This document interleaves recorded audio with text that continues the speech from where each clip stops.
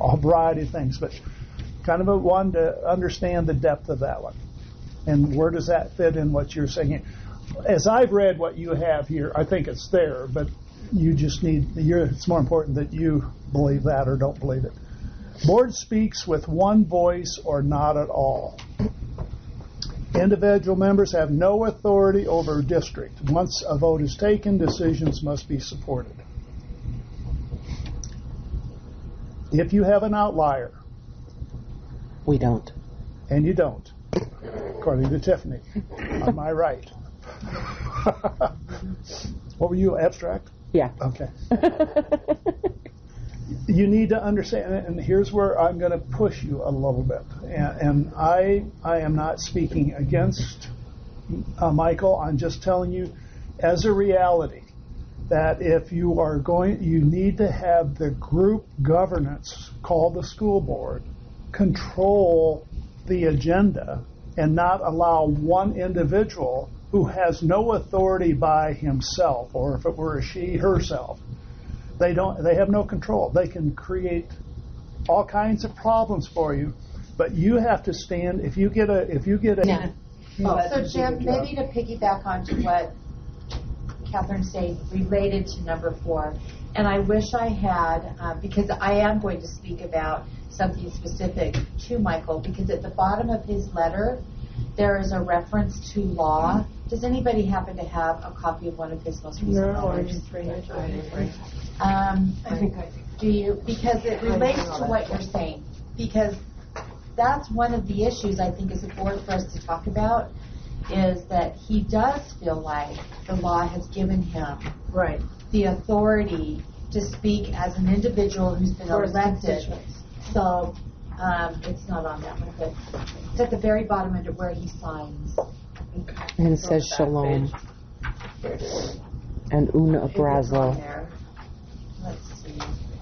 I'm sorry. These are just the letters from the last. Usually it's not the bottom, but it references the law that talks specifically to body corporate, and that he has the ability, because he's been elected by his constituents, to not be, what's the words that are used? I can't remember. Anyway, it's something that I think that is an interpretation by him, but yet that's what gives him his empowerment. Well, I'm not an attorney. I'm not an attorney, but I would tell you that in your laws and in your guidebook, you have statements that you speak as one. Right, as that one. There is no individual. I mean, you would have. In order to be that. I think it's still true that the individual members have no authority over the district. I agree. Yes. And that's sometimes where I feel like we get off track. I agree with you. I can find that piece in the law, but what it says is that the district, the board as a whole, or as a body corporate, it is a body corporate, but it cannot restrict the ability of individual board members to represent their constituents or speak out. And I think sometimes we just don't have the same interpretation of what that means. But I think where it's going to become important, because just because we're talking about this isn't going to make it go away. I think you have to be fairly consistent, as when somebody calls you and says, well, Michael says, you say, let me explain the process. This is what we went through. There was a call for the vote. The vote was taken. It was 6-1, or it was 5-2, and that is the board's will, and that's the decision that's been made. Whether those that didn't like it or like it. And I'm not opposed to having. I wouldn't want to have it. I'm not looking for 7-0 votes on everything you do, because that gets the rubber stamp mentality real fast. From an idealistic point of view, I totally agree with you. But I cannot control, or nor can you control, somebody. And I'll take it out of the realm. We're working with Nashville. Nashville has a 13-member board, and they run African American half, white half, in a sense. The vote is always right down the middle. So and it doesn't make any difference if I go say you got to support this because I don't need to support anything. I'm elected, and so you can share that. You can only control your own behavior, and I think that's where the consistency of you five. And I'm not trying to do a split here. Just hear me out. If you agree and it's a 5-1 vote, then I think you. 7 of them, honey. Oh, 5 of them? Oh, okay. Excuse me. 5-2. It's a 6-1 vote then. Okay. I'm just trying to work off of kind of the demeanor of one exceptional person we have right now who will consistently be against the peace. And again, do not let one distractor drive the will of the rest of you. So, and strategies to keep that from happening in any scenario. I mean, what are the strategies to keep that? Because it's very, I love that you're saying that, but when it gets down to something, it's very difficult to keep that from happening. So, for example, I called the question once. But what are some other strategies to keep that from happening? Other than if you've got some protocols in place on, discussing. I think we have to. Our next training may have to do something with a really in-depth Robert Rules of Order. Yes. But do it during a board meeting. Yeah. Not That's a good. Yeah. Well, Yeah. I've sat, What I think are issues. right, and I've sat with both of you and Yeah. looked at the agenda. What do you think it is he wants to pull off? And Right. we can't tell. It Right. doesn't seem We like really there's tried anything to obvious. anticipate. But If we again, go I think over to you're trying to work on individual that's just consuming my view. Consuming way It's too much consuming time. so much time. So if you can get some systems that can prevent that from occurring, I think it's going to be Well, helpful. and too. then maybe one thing that Janet and I have had this conversation. Maybe one thing that we need to do, and it'll kind of put a wrinkle in operations of the district for a little bit. But one of the reasons that they want me to be notified is so I can be prepared to answer any questions that come up. And when I don't get the questions, or when I don't know what they are, and they're not presented to me in a clear way, what I probably should say is, we'll gather that information and we'll bring it back to the next meeting. Yeah.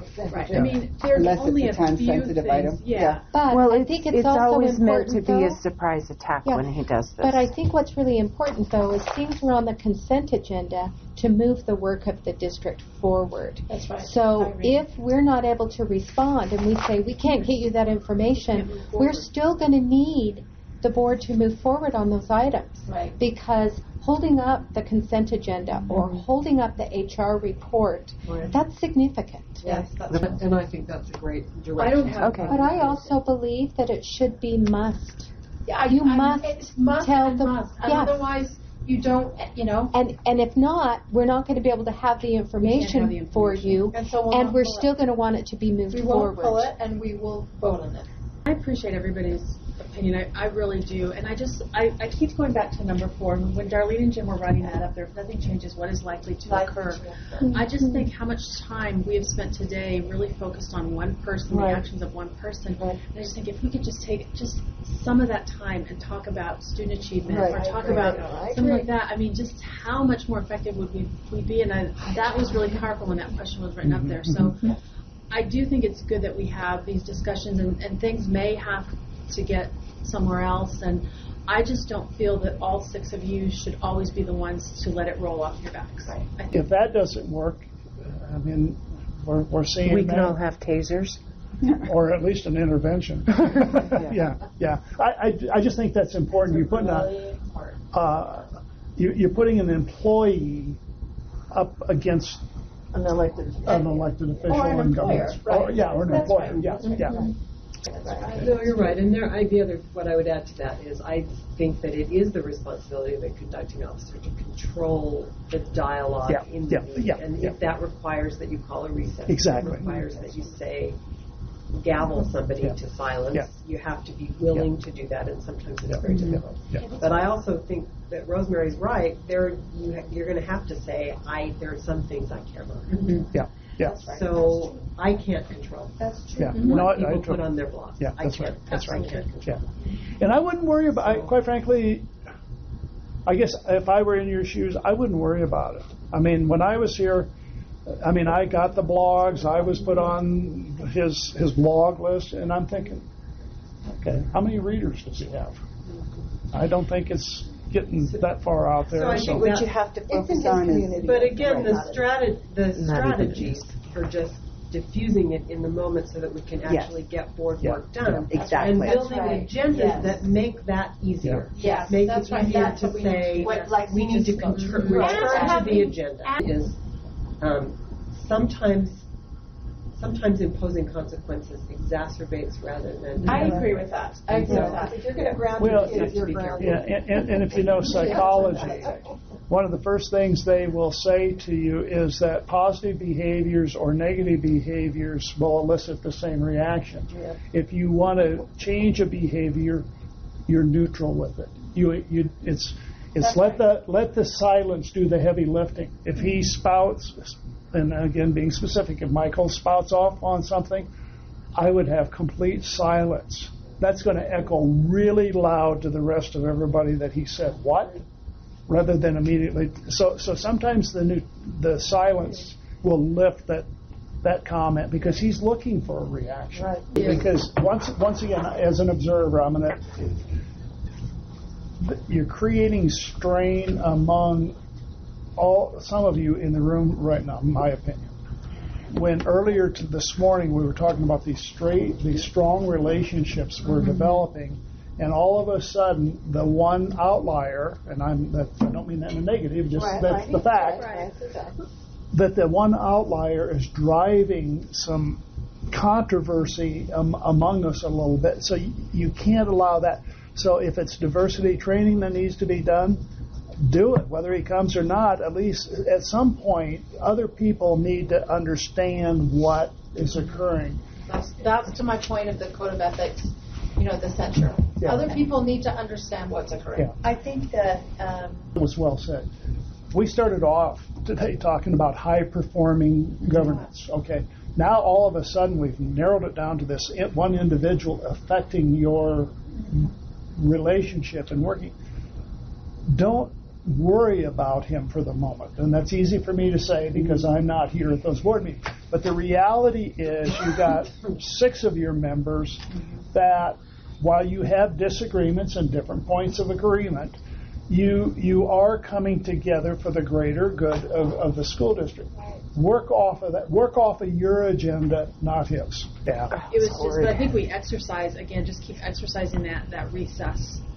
Yeah. So that there's not this audience or this perceived audience that can kind of going on, and we maybe once, and I think that we can also use the board handbook too, because we have the ability at any time to call a recess, and maybe if things begin to escalate in the meeting, we call a recess, and the recess is however long we need it to be. Or if we got a case where, again, an outlier board member says, I'm not buying into any of this, at least 6 of you know this is the way we're going to operate, and then you'll have to deal with the outlier a little bit differently. But I think that one is really a good one, and it's not just